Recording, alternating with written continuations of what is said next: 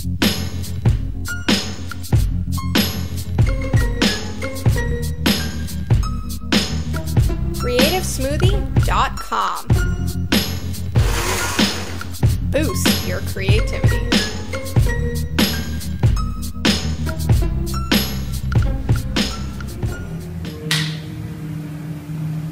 Let me tell you guys a story.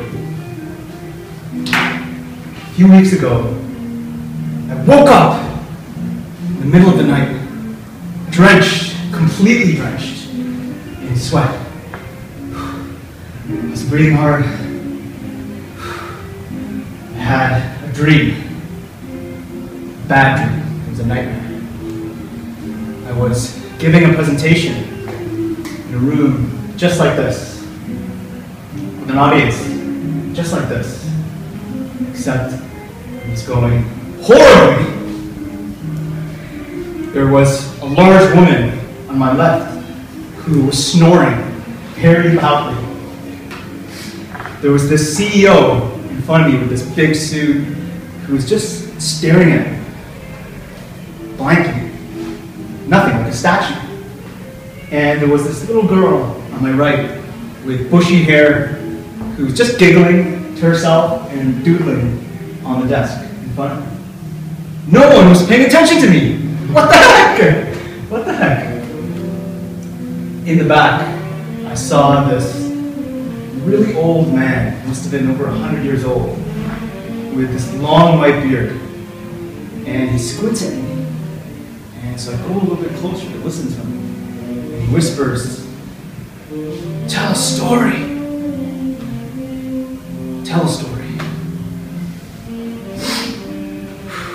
Got out of bed, got some water, opened up my laptop, and started Googling, searching the internet, to see, what did this old man mean? Tell a story. What is he talking about?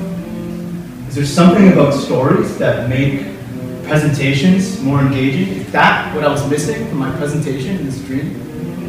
I knew that I needed to find out the truth, the facts, and some proof that storytelling is going to help me make my presentations much more engaging. Here's what I found. Chapter 1.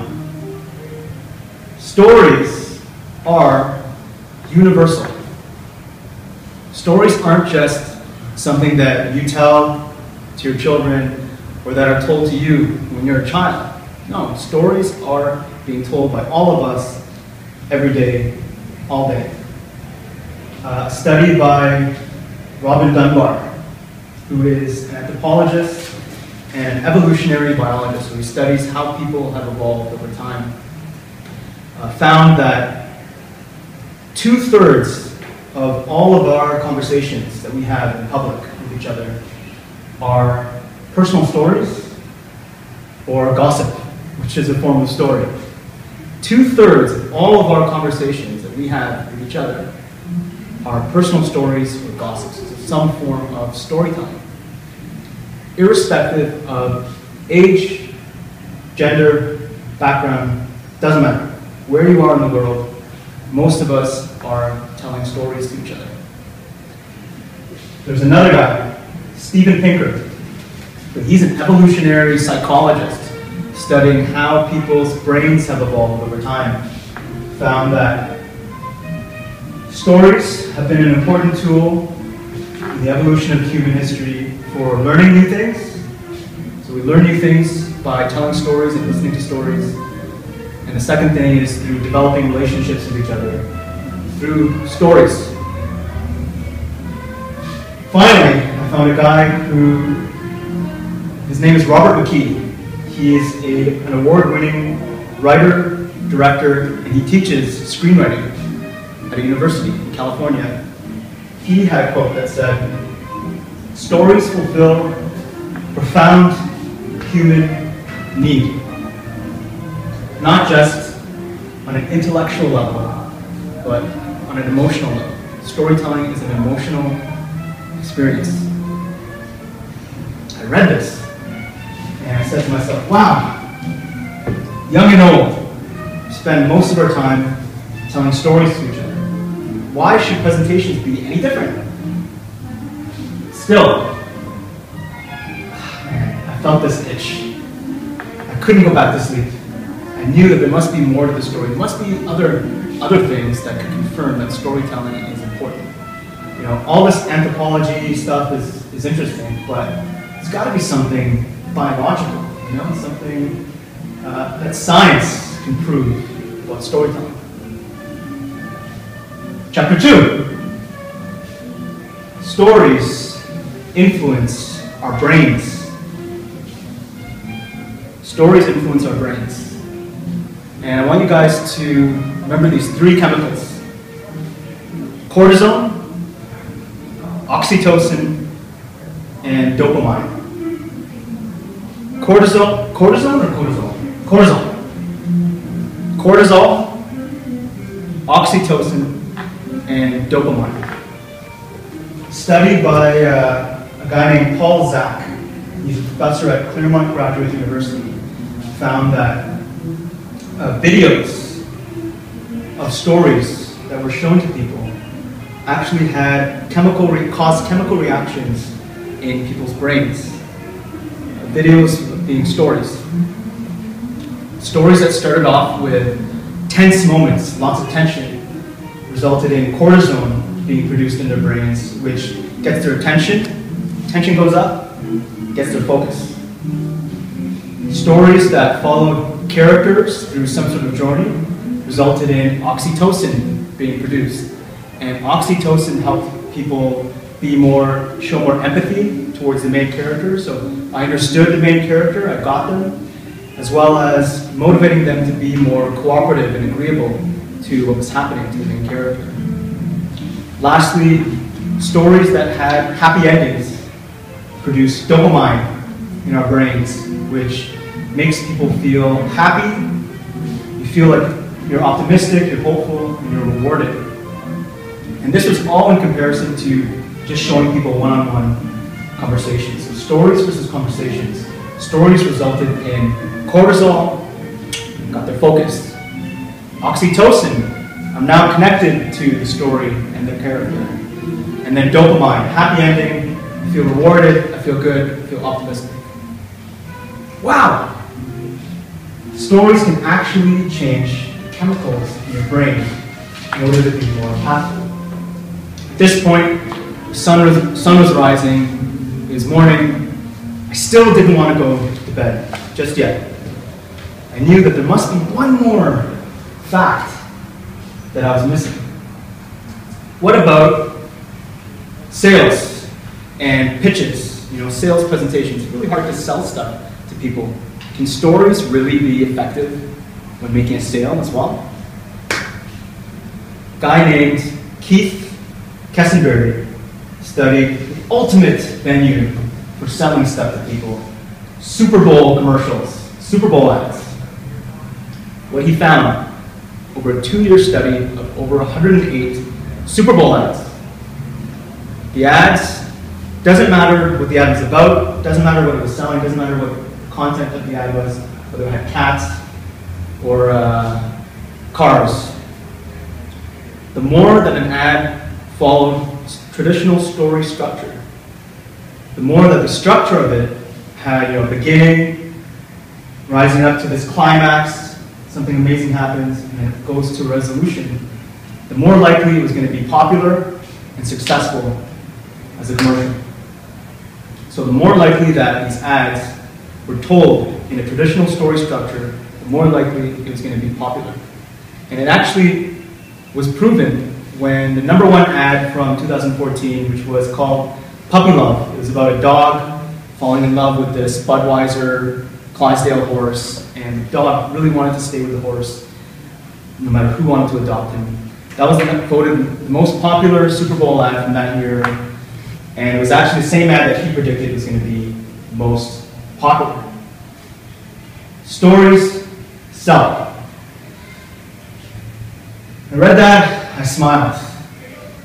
Wow, that is what that old man was trying to tell me. Stories are universal. Stories influence chemicals in our brains And story sucked.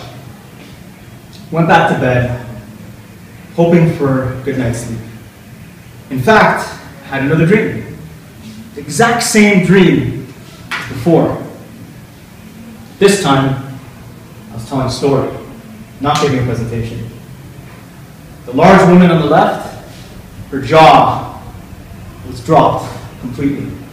The CEO in the middle, he was leaning forward with so much zest, hanging on every word. And the little girl with the bushy hair, just smiling the whole presentation. I looked at that old man, craggly old man with the beard, and he smiles at me and he says, "Good story." The end.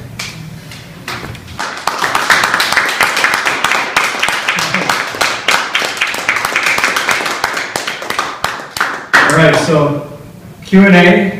Any really quick questions about either the studies that I talked about your future presentations and how you might change what you do in the future, or anything else?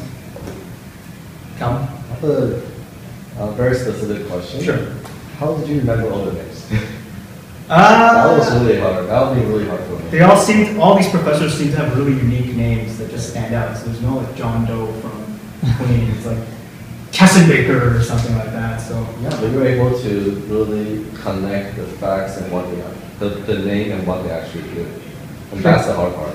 For me, the studies that they did really stood out in terms of what they were doing is really unique. In most cases, they were the only ones in their field who was really investigating this idea of storytelling. So there weren't that many studies that people had actually invested their time in researching.